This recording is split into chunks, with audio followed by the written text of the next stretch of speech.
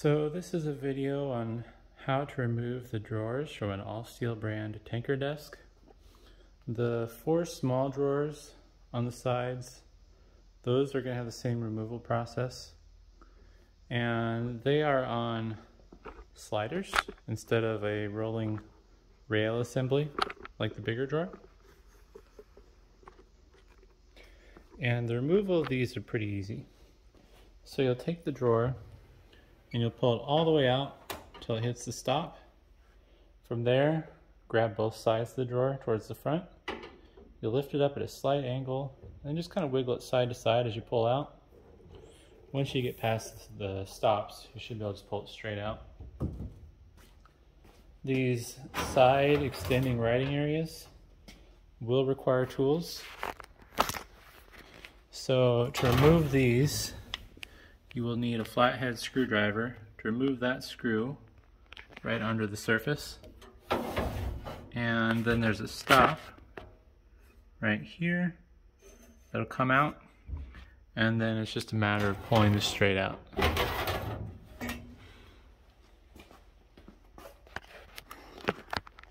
Now to reinstall these drawers, it's just the reverse of the process.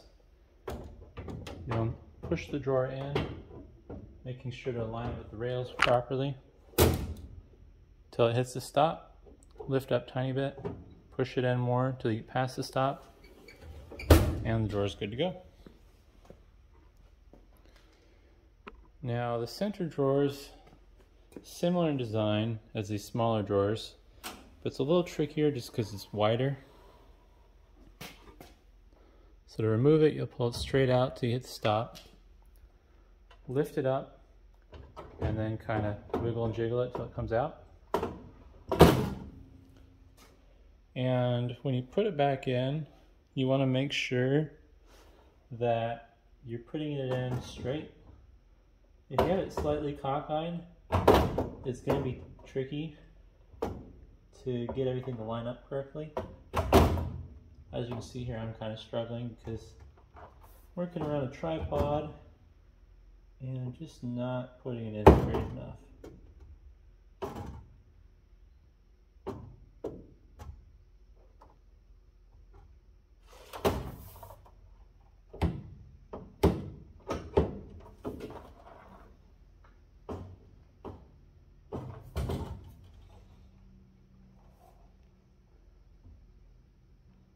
Another thing worth noting that you can't see, since I'm in the way of the camera right now, I believe they're probably nylon. The plastic sliders that these drawers slide on do break down from age, so that also makes it tricky to reinstall them. There we go, finally. So now that I got it lined up, I can start pushing it back in. Once you hit the stop, just raise it up a little bit, push it past the stop, level it out, and then you just slide it all the way back in. Now the big drawer is a little bit trickier than the other drawers. So you'll take the drawer, you'll pull it all the way out, and as you can see, the rollers are coming out with it. And there's a locking mechanism on the rollers to prevent the drawer from coming all the way out, as you'll see right there. And what you'll have to do is, on both sides there's that mechanism, and you'll take your thumbs, and you might have to push the drawer in just a little bit to release them, but you'll take your thumbs, you'll pull this mechanism back towards the front of the desk, I guess, and then from there use your other fingers on your hand to kind of help guide the desk drawer back. Once you get past that stop, what I like to do is I will grab the drawer by this little handle hole in the back and then by the handle in the front, and you'll just slide it forwards until you're off the rails. Now putting this back in is kind of tricky, so you'll want to push these roller rails back inside the desk. And hopefully I can get a better angle here without obstructing my ability to get the drawer back in. Too much zoom. There we go. So now, take your drawer, one hand holding onto the front handle, one hand through the handle in the back, and you'll line it up with the roller rails.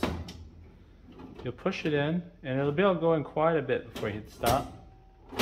From there, lift it up, and when you're lifting it up at that angle, just push in, and then once you go back down with the drawer, it should be back where it needs to be, and then you can just push it back.